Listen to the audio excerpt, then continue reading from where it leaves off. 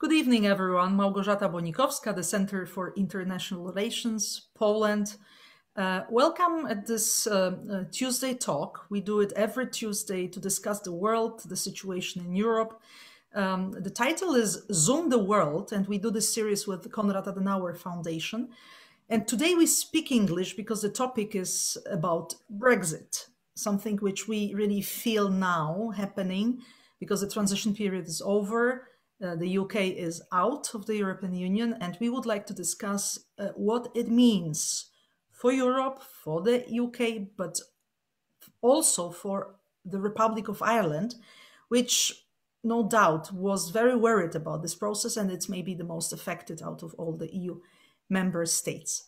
So welcome, gentlemen. We have two speakers today who are really the best for such discussion. Let me welcome first our guest from Dublin, Bobby McDonagh. Hi, Bobby. Hi there. I'm delighted to have you with us, and thank you for agreeing for this talk.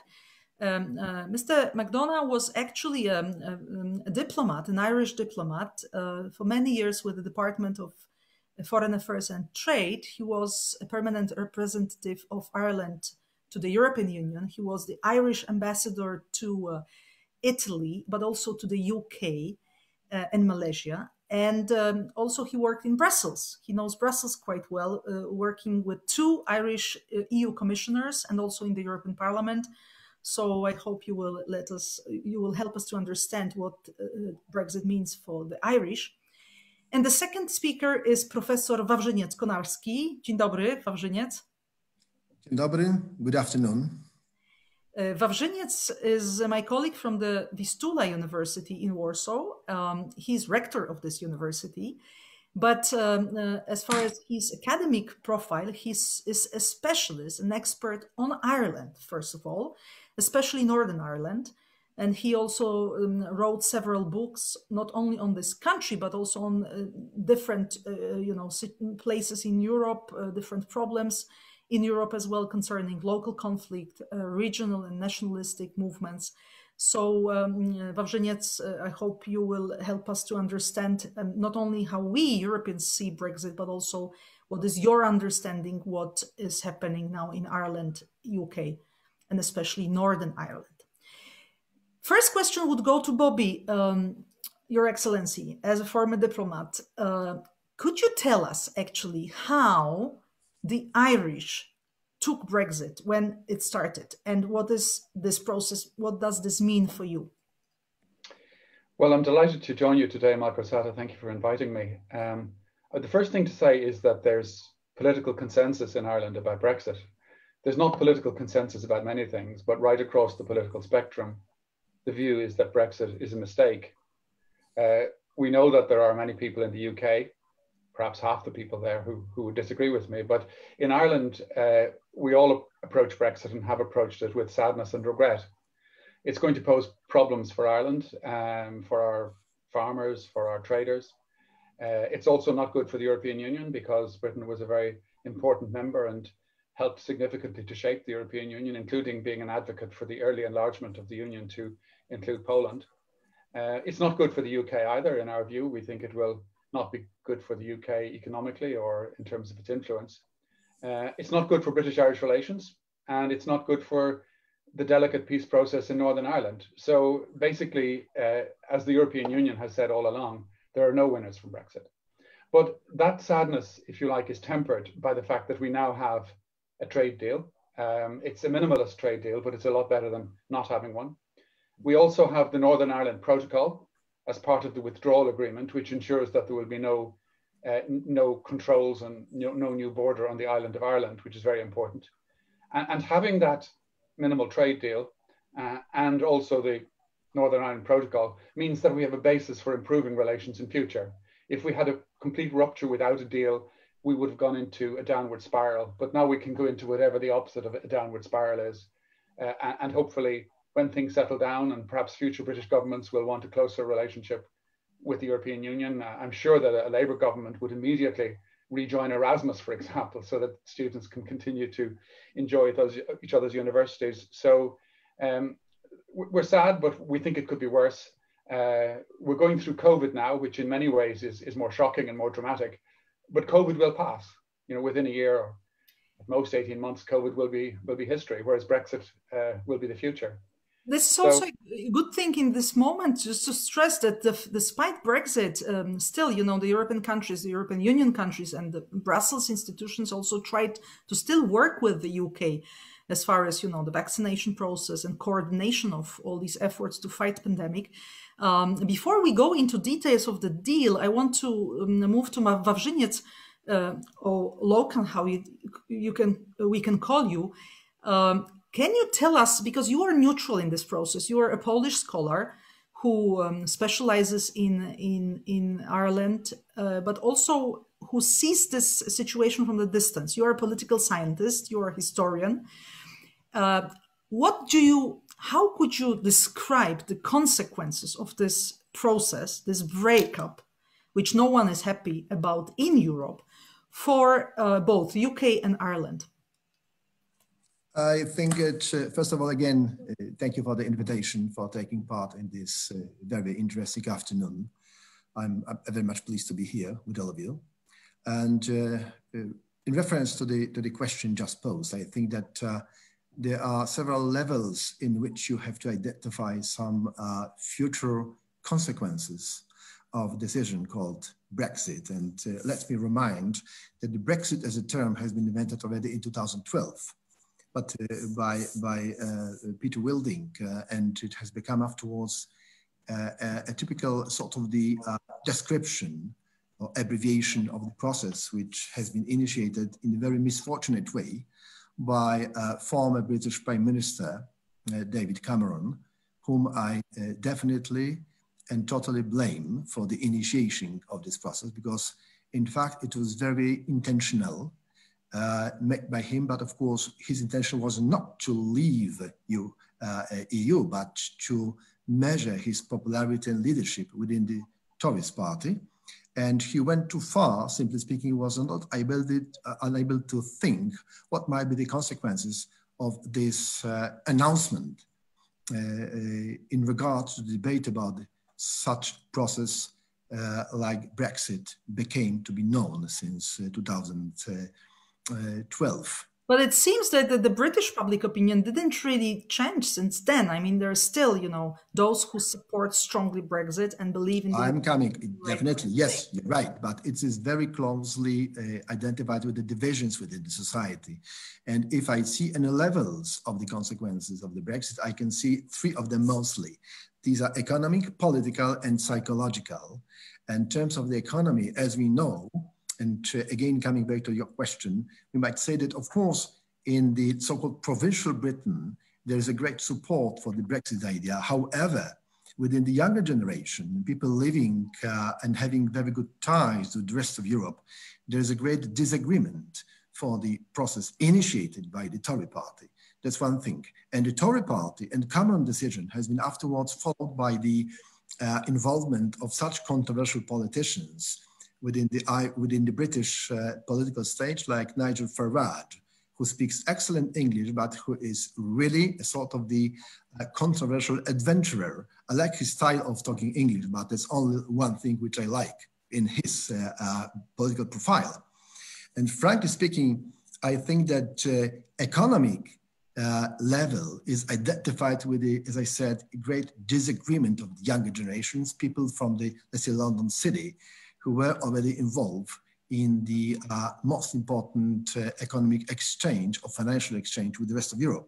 In terms of the politics, these consequences which might be coming are also very important, and they definitely show to the British public opinion that Brexit might be a very dangerous process, which has been just initiated, a process understood as the danger for the internal cohesiveness of British state, of the United Kingdom, in terms of the ethno-national lines and in terms of the interest of those communities which do have right now their own national interest.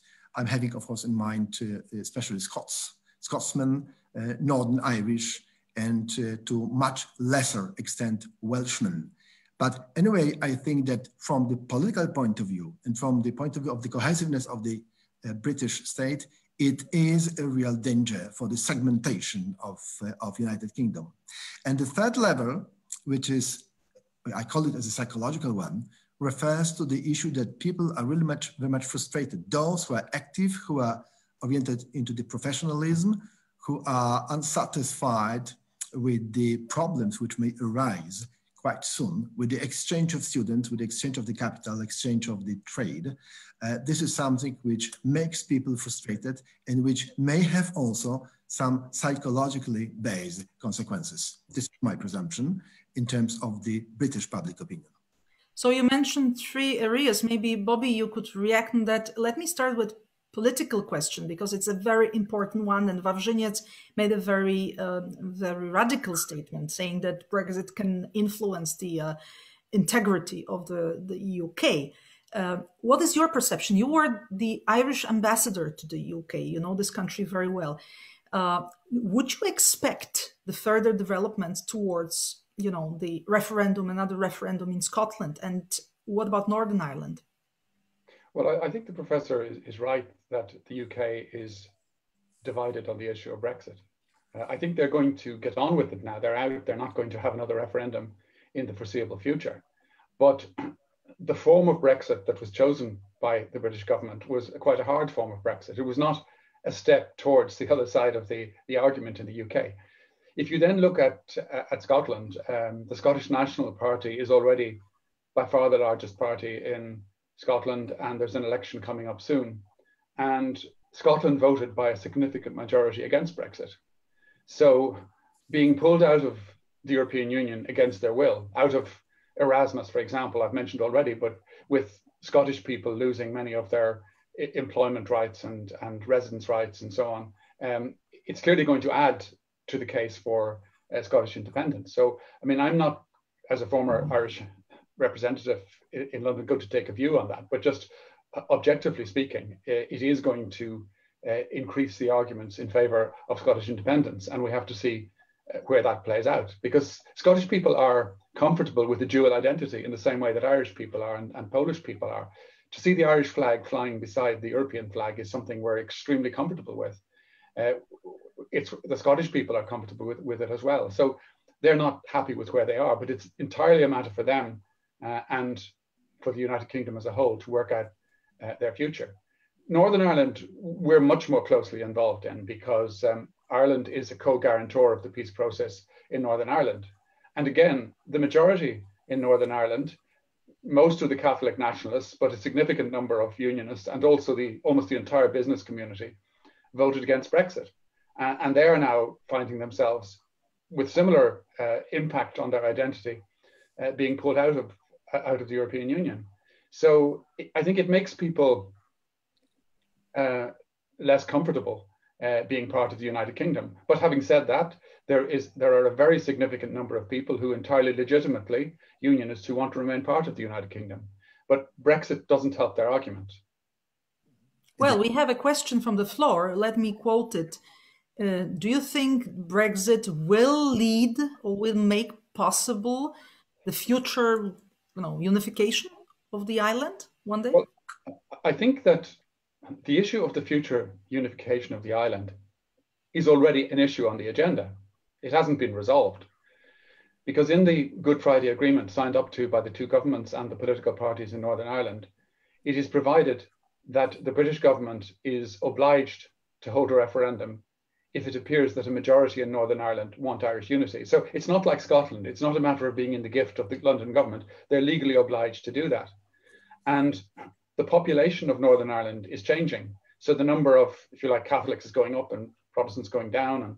And we also saw a majority, if you like, voting against the majority of unionist opinion in the Brexit referendum. So it's already an issue on the agenda. Brexit does further add fuel to that agenda. But having said that, there's an agreement being reached, which I can explain in detail if you like. But Northern Ireland, while leaving the European Union with the rest of the United Kingdom and remaining part of the United Kingdom for many purposes, including the European single market in services, but for the single market in goods, it will in effect remain part of the European Union. And in some ways that brings Northern Ireland closer to the European Union, but in another way, it is not stoking up the case for Irish unity. If Northern Ireland had left and a border had to be introduced on the island of Ireland because Northern Ireland was leaving the common market for goods, that would have really turbocharged the arguments for Irish unity. So I think having an arrangement that doesn't unsettle the relationships on the island of Ireland, it doesn't land the issue of Irish unity on the table, which was there already, but it's an additional factor there. But population change remains a significant factor as well. And I'd also say, like, the basis of the Good Friday Agreement in 1998 was a respect for both traditions, for both sets of aspirations equally. So people were entitled to want to remain part of the United Kingdom, and unless a majority wanted to change, that would remain. But also they were entitled to develop the All-Ireland dimension, indeed legally entitled to a referendum if a majority wanted it. And the European Union has agreed in the Brexit negotiations that if Northern Ireland does join the rest of Ireland, it will automatically become part of the European Union. So there will be no need for a new negotiation as there would with Scotland. So let me ask you at this moment, let me move into Wawrzyniec for a moment, but let me come back to this question of the perception and the future of the situation in Ireland, because I understand from what you said that definitely implementing a border would have been much worse solution. So in this sense, the agreement reached is somehow a compromise, which at least allows the people in the island to stay peaceful. However, it's also one step towards further changes. Wawrzyniec, you spent years on research on Northern Ireland issue, and you know very well, the Good Friday Agreement, everything, every single detail. How do you see this situation now? When we don't have at the border, but we have this strange fact that Northern Ireland, it's in custom union with the European Union as far as the goods. So in a way, Boris Johnson agreed on something Theresa May didn't want to agree, to have a kind of an internal border within two parts of the UK. Boris Johnson is sort of the stubborn realist, and he's trying, of course, to withdraw certain conclusions from some of the decisions he has made already before. But I think he is a politician who went in some of the segments definitely too far. But I think that, if you allow me, I would like to remind some important facts from the Irish history, and in fact the Irish-British history. First of all, Ambassador McDonagh is absolutely right when he is recalling the requirement that only the majority of the society in Northern Ireland may decide what might be the final decision of the status of the so far province of United Kingdom. But it has been prepared in some of the documents already in the 20s and in 1973. Those documents, the first one that was omitted into the Parliament of Northern Ireland, the second one on the majority of the population. This is one thing, and Mr. Ambassador is absolutely right when he's saying that the number of Catholics is rising, and it may have a definite,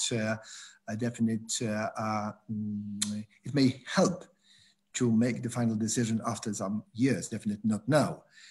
Secondly, we have to bear in mind that unification of Ireland is the sort of the basic point in the program of all of the serious and most important and historical Irish political parties, including Fianna Fáil, including Fine Gael, and of course even Sinn Féin. Sinn Féin was not, of course, before perceived as the serious party, but of course for more than 20 years it is as such. And those three parties, no Irish party has resigned from this argumentation, from this postulate in the programs and party manifestos. This is also very important. And a third issue, which we have to remind, is the declaration of the Downing Street from 1993, when for the first time in the Irish-British relations history, then Prime Minister John Major, together with the Irish Prime Minister, Mr. Reynolds, they already came to the conclusion that Britain does not have any further selfish interest as far as the as Ireland is concerned. Ireland understood as the entire island, but especially Northern Ireland as a province of Britain, which gave a certain free chance to renegotiate of the status in the predictable future and with the consent of all of the sides involved, namely Catholics and Protestants in Northern Ireland, Irish government and British government. This is very important declaration that has been made 27 years ago, which I'm afraid to a very large extent has been undermined by some of the decisions undertaken before by Boris Johnson. And that's why it is really okay that finally some decisions were recently undertaken, like this, like the status of the, for instance, the trade area between Ireland and Northern Ireland. By the way, if I'm using the term Republic of Ireland, I'm absolutely aware of the fact that this is not the constitutional name, because Ireland is not a republic in terms of the constitutional meaning, is EIRE still, and this is the official name of the country declared in 1937 Constitution. And as De Valera said once, the republic as the official name of Ireland will be finally decided if Ireland is unified. So republic, more or less, is rather the technical word, a word which is the not prime, not pristine, but the secondary source of the law adopted in 1949 in a separate act of the Irish Parliament. And coming back to the issue and coming to the conclusion, I think that the unification of Ireland as the entire island is the process which is absolutely unavoidable, but it is an evolutionary and I hope not revolutionary process. That's why the fact that the Good Friday Agreement has been undersigned made or was in fact a sort of the precedence, very reasonable, very clever, and based on some of the previous mistakes committed by very many sides involved in the conflict, a decision which gave the chance to reconciliate the communities and also to open new chances for the exchange of trade issues, of the education, and also of having been more connected family to family. This was something which was absolutely important, and those 22 years which are behind us are showing to what extent people may be conciliatory to each other. That's why Brexit is a wrong thing from this point of view. Well, could I just add to Professor's historical perspective, just to add, I mean, the British and Irish governments have worked very, very closely together to achieve peace in Northern Ireland. And it is, I'm absolutely sure, the wish both of the government in London and the government of Dublin to continue to do so. And a very important factor in all of this is that Irish nationalism has accepted for a long time now that the only unity worth having is a unity of people. Indeed. It's not a unity of territory brought about by violence. The vast majority of people in Ireland were opposed to the terrorism of the latter part of the 20th century. So for that reason, the current government, which is of more, if you like, Republican nationalist tradition than some others might be, it has established a unit, a shared island unit in the Prime Minister's office to discuss how we are going to share our island. And our current Taoiseach Prime Minister does not talk explicitly about Irish unity. He talks about a shared Ireland. And I think a lot of people support him in that, because a unity that is imposed or rammed down people's throats is not going to be unity at all. So it's an extraordinarily delicate and difficult thing to manage. But what we have to do is to recognize the aspirations of both communities. And in the same way that we argued that the nationalist community was for a long time disrespected in Northern Ireland, we absolutely must not make the same mistake of not respecting the unionist community in Northern Ireland. So some time is going to be required and some serious thinking is going to be required, because if one day there is Irish unity, we in Ireland are going to have to respect Britishness. We're going to have to respect the Union Jack in the same way that we expected the United Kingdom to respect Irish nationalism in Northern Ireland. So these are pretty tricky questions, and it's going to take some time. But it's very good that you mentioned that, and I also wanted to quote a question from the audience here, from Sylvia Lewandowska, who is asking about this British-Irish relations and also people-to-people contacts. Would you expect that Brexit will worsen it? Because somehow, you know, under the European Union, Irish and the Brits were, I mean, in one union. Now they are on the other side. It may affect the relations between these two nations? Look, Ireland and the United Kingdom have probably got as great and as long a historical rivalry as any other two countries in the world. And that history was quite tragic at times. But over recent decades, we have become very close friends, culminating in the visit of the British Queen to Ireland in 2011, the first visit by a British monarch to an independent Ireland, where she was welcomed very warmly, very, very warmly indeed. And the context for that growing friendship between our two countries was the European Union. I sat around tables with British colleagues for 30 years. I saw how influential they were, how traditionally sympathetic they were to Irish issues, how they understood us, how we so often worked together. We often differed as well. But before the modern troubles started in Northern Ireland, British ministers and Irish ministers, British civil servants, Irish civil servants didn't know each other. But over the nearly half century of British-Irish membership, we became friends. We had a shared context for solving difficulties or for pursuing shared objectives. And unfortunately, that is gone. So the will is very much still there on the Irish side, as I'm sure it is on the British side, to maintain that friendship. But the context for the friendship is now much more difficult because we're not sitting around the same table. So we're going to have to work much harder at it. And unfortunately, the whole relationship is going to have to be seen for some time through the prism of Brexit. We're not just one inside the European Union and the other not, but we have different ways of perceiving the world. We're set on different courses. We take, for example, the British insistence on sovereignty in the context of the Brexit negotiations. They're perfectly entitled to do that. But I can tell you for certain that Ireland is every bit as attached to its sovereignty. After all, we had to struggle for it for a long time, as the British are. And we are very similar to the Irish, I guess, as far as we understand sovereignty in a completely different way. We believe that sovereignty is not something to be hidden away from the light, but sovereignty is something to be used to develop trade agreements, to develop partnerships with our friends in Europe. Similarly, and I just give this as an example of how we think differently now from the post-Brexit Britain, going global. Going global is a big thing for Britain, and I wish them every luck. But for Ireland, going global is, as a first step, being part of the most extraordinary grouping of free democratic countries in the world. It doesn't hinder in the slightest degree our desire to trade with China or India. In fact, it helps us, as it used to help the United Kingdom. So I just say that if you are to illustrate that we really have a different way of looking at the world. And Ireland has taken various steps towards psychological independence. We won our independence a century ago, but then joining the European Union, the break with sterling as a currency, joining the euro, these were all steps towards Ireland's psychological independence. But I think the biggest step has been Brexit, where Ireland, although we're affected by Brexit more than anyone, and our farmers and our business people are affected, we are, I would say, entirely unaffected by the Brexit arguments.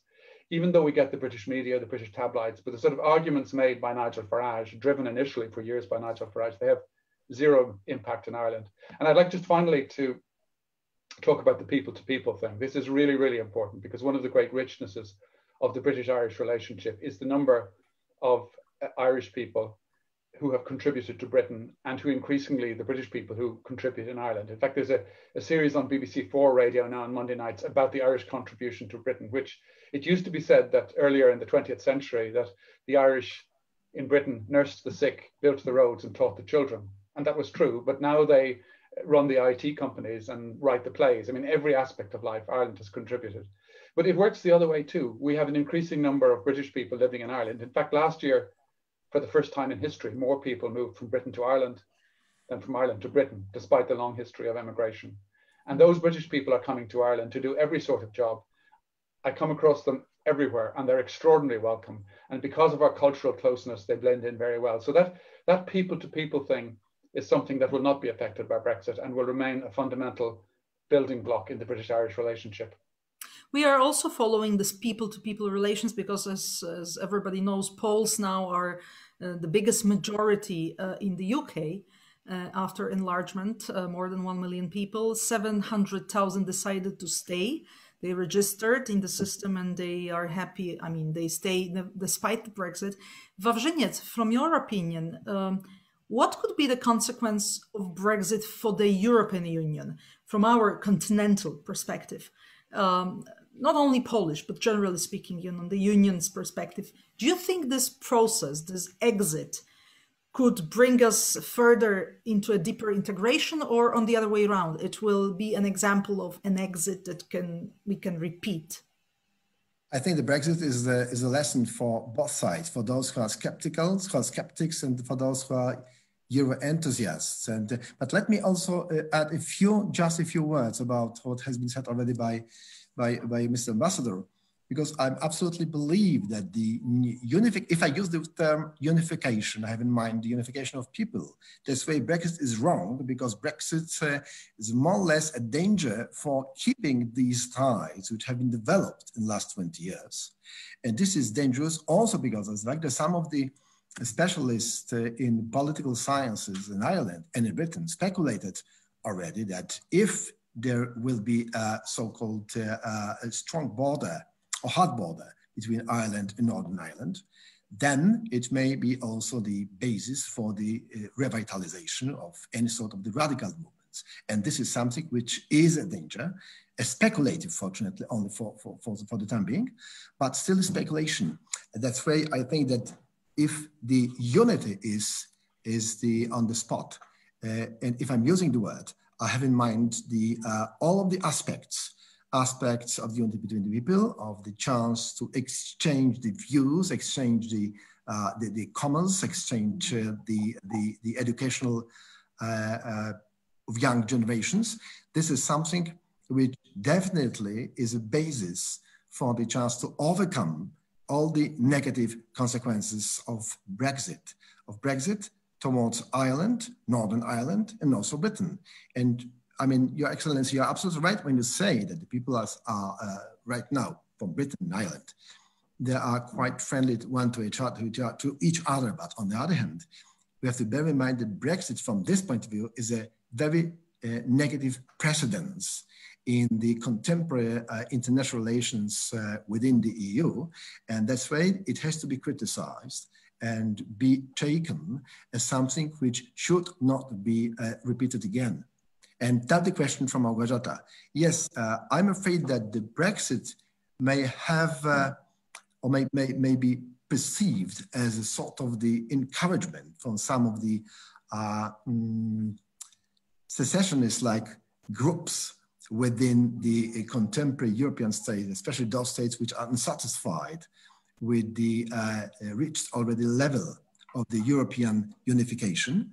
As we know, fortunately in Poland, despite the fact that the Polish government which is a right-wing government and which represents quite often sort of the skeptical approach towards EU, and this special approach is fortunately not supported by the majority of Poles, which is very well visible in terms of different polls. And this is something which we have to bear in mind always whenever we talk about the Polish presence within the EU.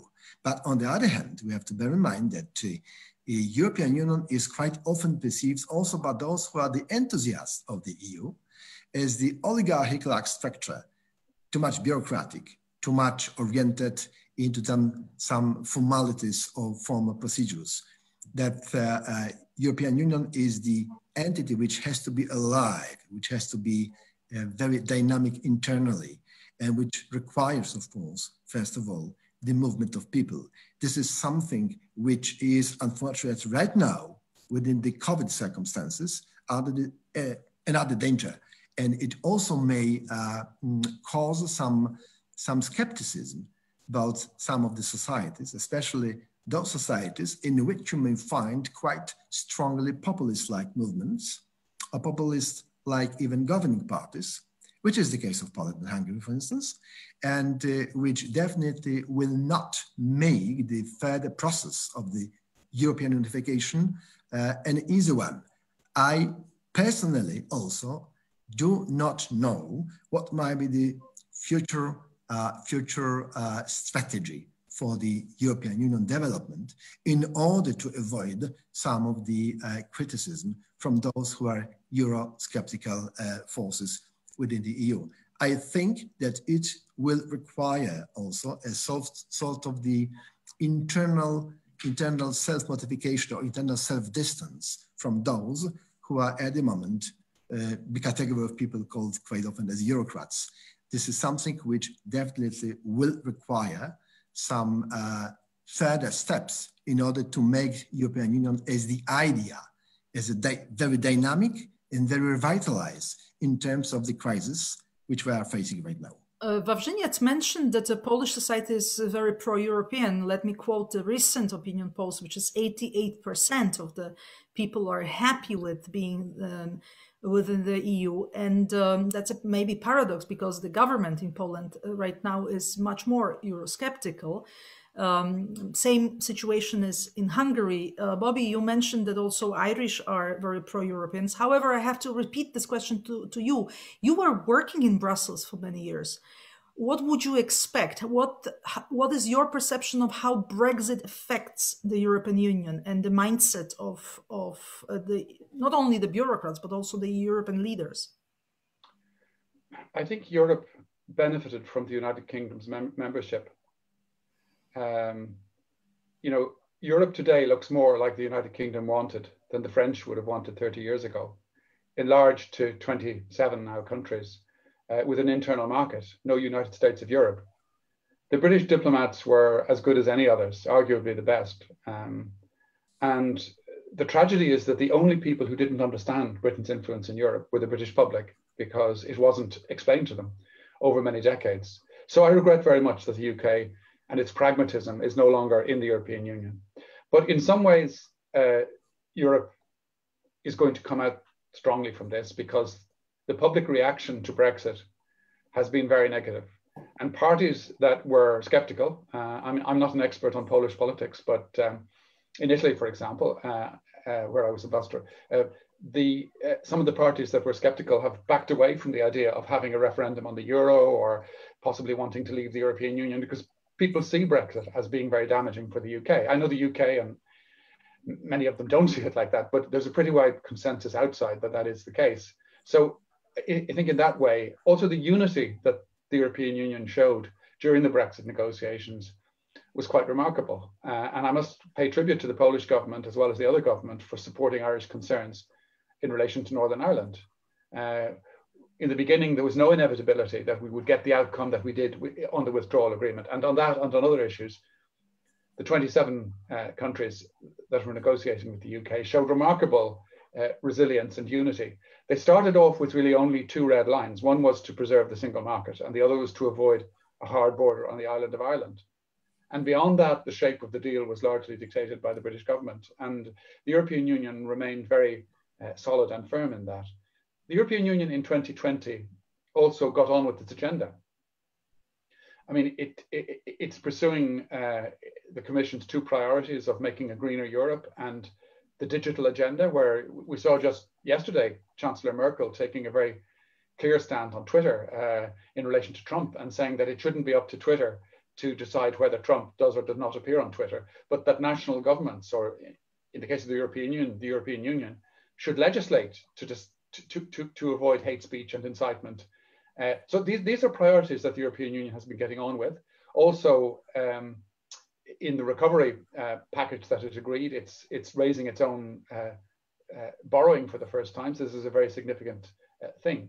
So look, I'd be happier if the UK was still in, but I'm pretty sure that the European Union will remain strong. I think the election of Biden will be very important because Biden is an admirer of the European Union, unlike his predecessor, and Biden also believes in multilateralism.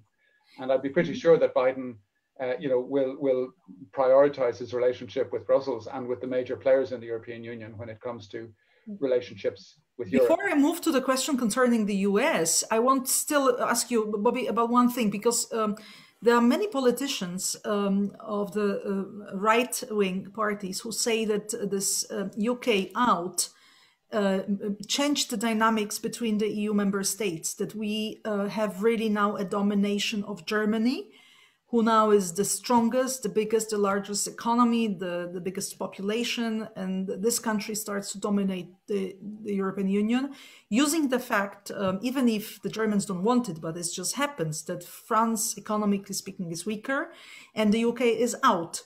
So some radical right politicians say that it's no more Europe and Germany, but we are facing German Europe. What is the perception from your side, not only being a former diplomat, but also being Irish? So, you know, Ireland is not the biggest country in Europe, of course, but as you rightly said, you see your sovereignty and your power much stronger within the European Union. What do you think will happen with this fact? Germany? Well, I think this is the big country fallacy. The idea that you know, one big country can take all the decisions. I mean, the first thing to say is that Germany doesn't take all of the decisions, and the sort of way that the European Commission pursues individual member states for infringements and breaking European law, they pursue the Germans every bit as much as they do the other countries. The Irish finance minister was elected to be president of the Eurogroup some months ago. And his election to that was opposed by, if I recall, France, Germany, Italy, and Spain. So the idea that one big country, or even the big countries together, or a group of big countries together, can decide everything is simply not the case. Then you have to factor in the fact that Germany has always been exceptionally receptive to the views of every country of the European Union. It's very open to Ireland's views. It always has been. I know that because I've worked with them for decades. They're very sensitive to the position of small countries, and absolutely equal to middle-sized to large countries like Poland. I'm sure is even more the case. So then you also have to take account of the ethos of the European Union. The European Union does not exist or operate on the basis that one or two small countries sit in a dark room and then come out and announce their verdict. Every day in Brussels, at every level, political level, ambassadorial level, official level, the 27 member states are sitting around the table, negotiating, shaping legislation, deciding foreign policy, and they're doing so in a very respectful way in which everyone's position is taken into account. And the number of times Ireland has been in the European Union now for what, 48 years?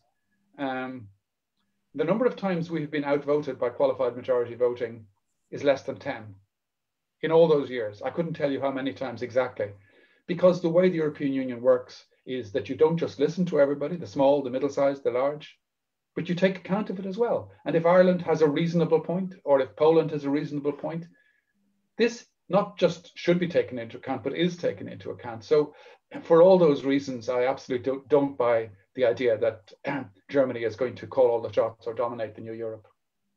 Wawrzyniec, to you, I would have a question concerning also the future developments between the UK and the US, taking into consideration that we have also an Irish diaspora quite active.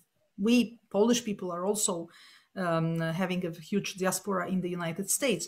Do you think this plan of the UK of stepping into two legs, one in Europe, let's say, being still close, as Boris Johnson always says that UK is a European country, but in the same time building such a special relations with the US first, but also with the Commonwealth countries.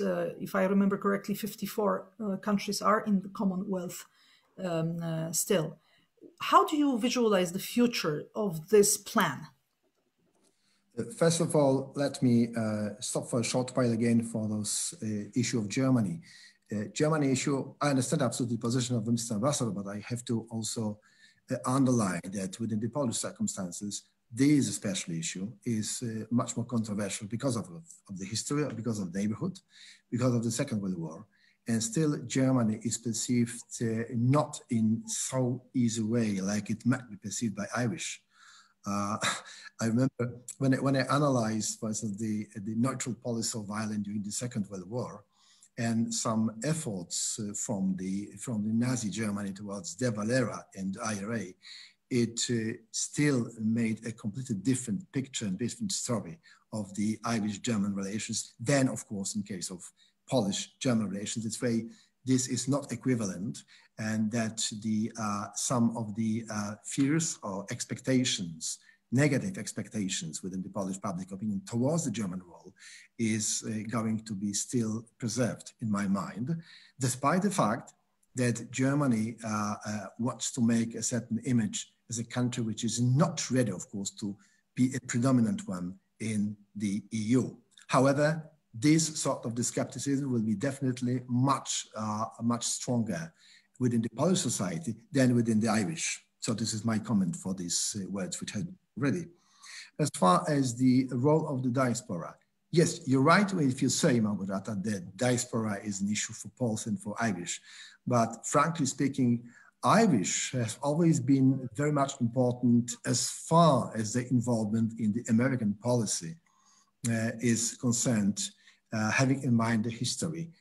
Let's bear in mind that the political involvement of Irish who did not have a capital, but who were very much involved, especially in the activities of the American Democratic Party, it is an interesting evidence to what extent the people of the Irish ancestry were involved, for instance, in the American Party's political machines in large towns.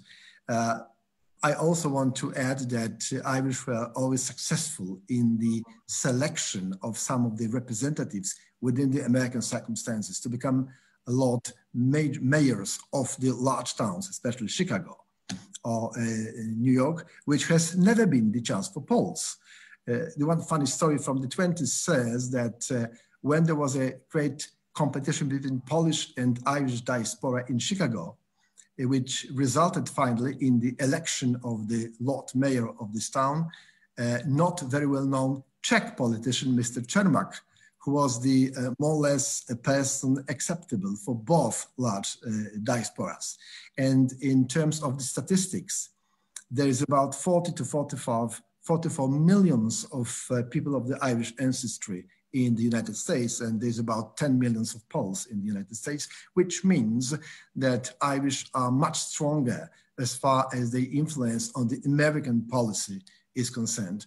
And it is also well visible in recent 30 to 40 years when some of the Irish large and important politicians, including especially Ted Kennedy, were involved in the process of stabilization of the political troubles in the Northern Ireland.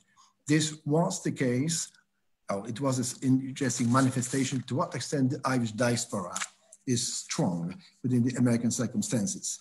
As far as the relations between the EU and United States, definitely, I think that in case Donald Trump would become still president for the next 4 years, these ties between the EU and USA will be much, much weaker.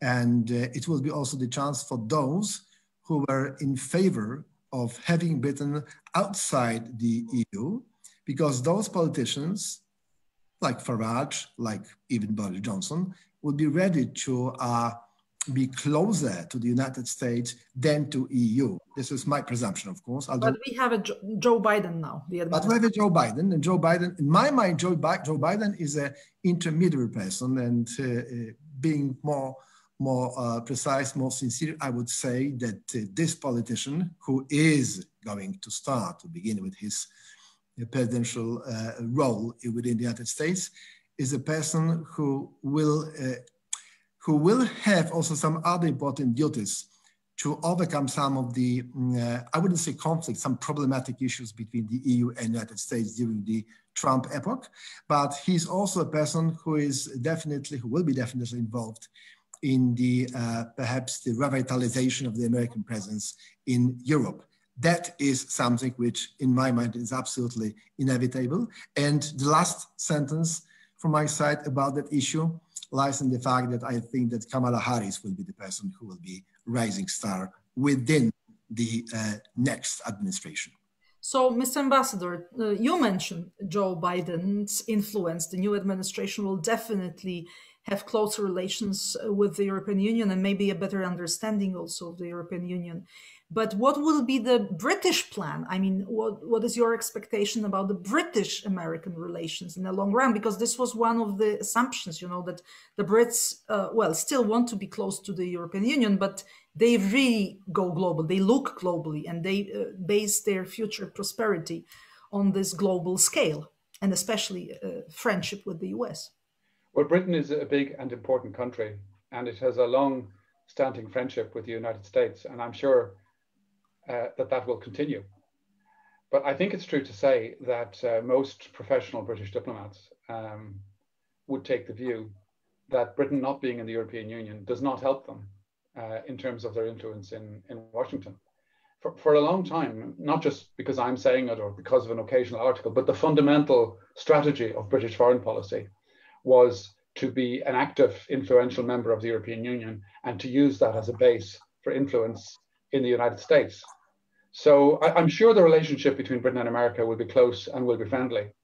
But I think the chances of London being prioritized over Berlin and Paris will have decreased somewhat. I mean, I'm not celebrating that. I'm not saying it's moving from white to black, but I think most professional British diplomats would take that view.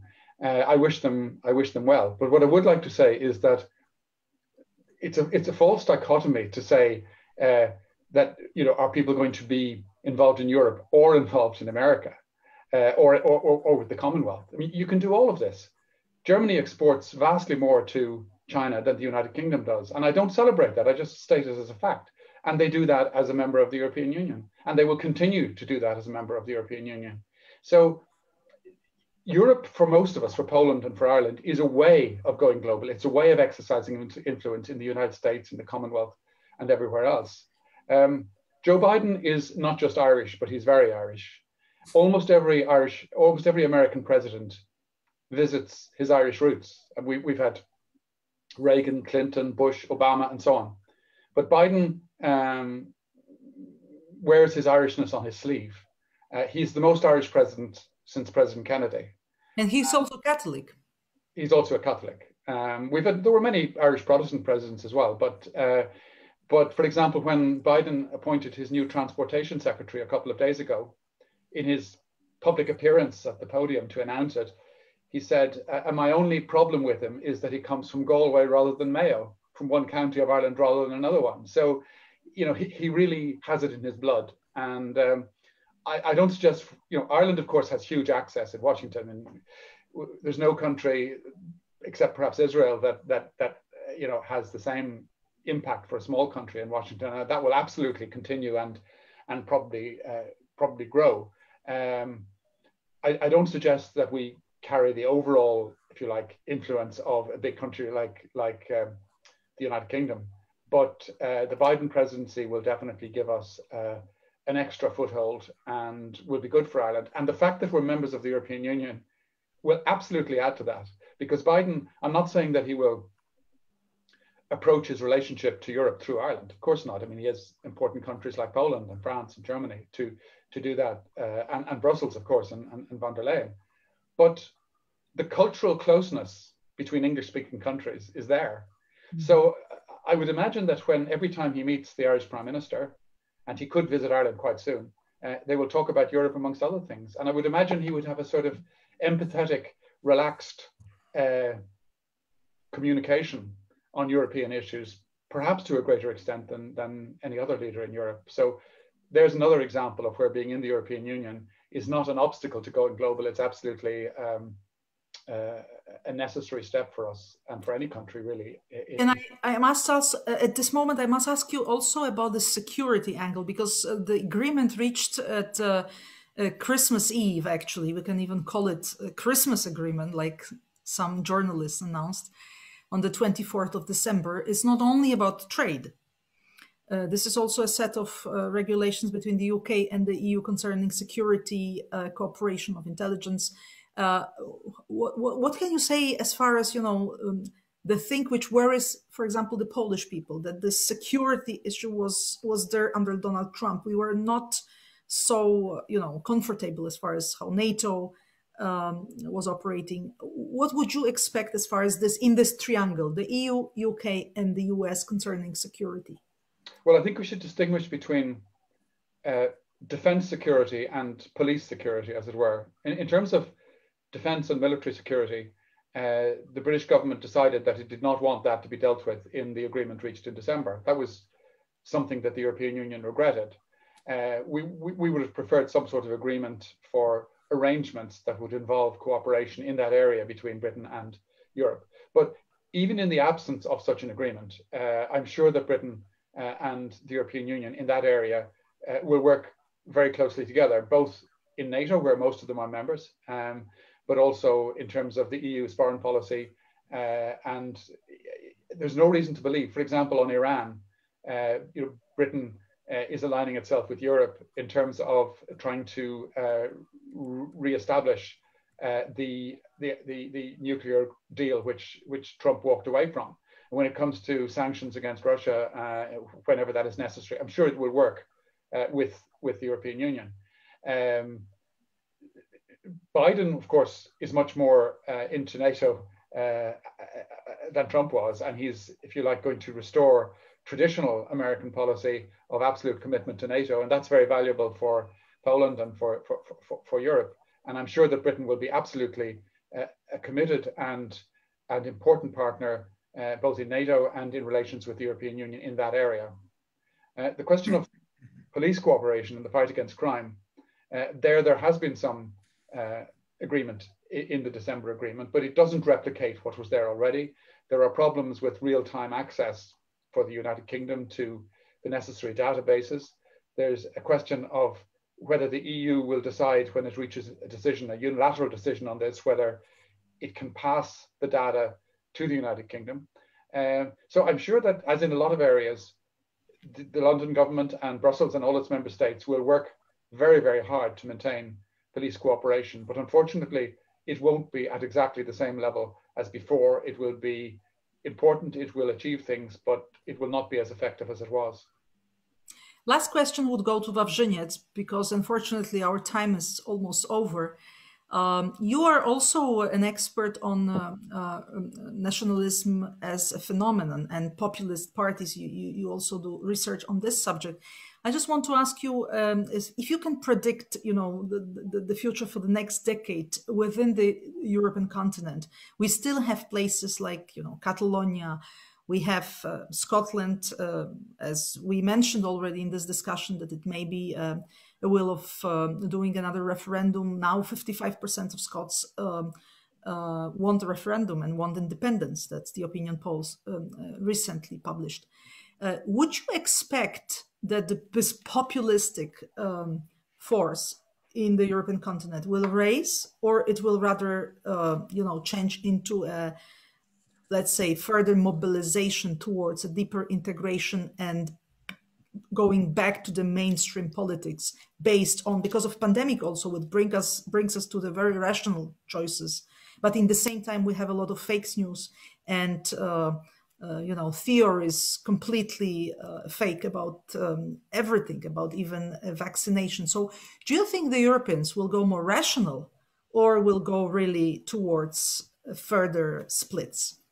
I mean, whenever any national interests are going to the spot, it means they're not so much rational, because quite often they're used, as you said properly, by the populistic-like movements.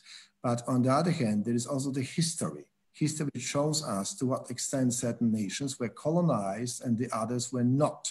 So the issue comes, if you ask about me about this question, I think that there's still an important basis or sort of the ground for this sort of the movements. Also because of the fact that even within the EU, let's say, official ideology of this transnational organization, there was a certain, I wouldn't say sympathy, but it was a sort of the conciliatory approach towards some of the regionalistic or ethno-regionalistic like movements. Please bear in mind the fact that the European Union was oriented and is the structure which is oriented on the, let's say, federalist like Europe, at least in some of the phases of the existence of this organization. which means that the ethno-regionalistic movements which were against the nation states in the existing shape, they were called as something which might be included into the Europe of 100 nations. Europe of 100 nations is one of the concepts of the future development of Europe, which is of course not the official ideology of the EU.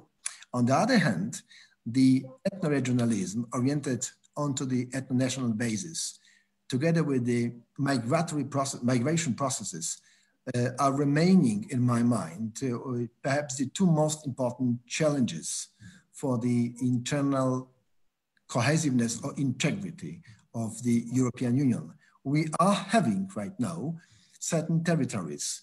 This is Scotland, this is Catalonia, this is Basque Country, this is Flanders, in which you may find a great disagreement for the existing nation states in the current form, which means this challenge is a real one, it exists, and it will be, of course, stronger if the economy of Europe will be weaker. So in my mind, economy is the basis. If economy is okay, then those movements will be definitely less important. If the process will be vice versa, then those movements will be revitalized again.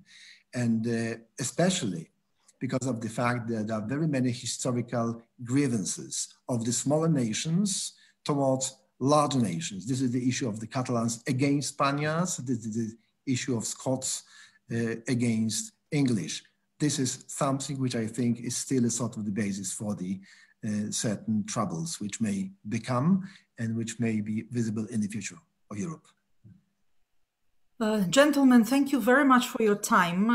Well, in front of us a very interesting but difficult decade for the European Union for sure, but let's hope pandemic is something which is very bad, but it's much better than a war.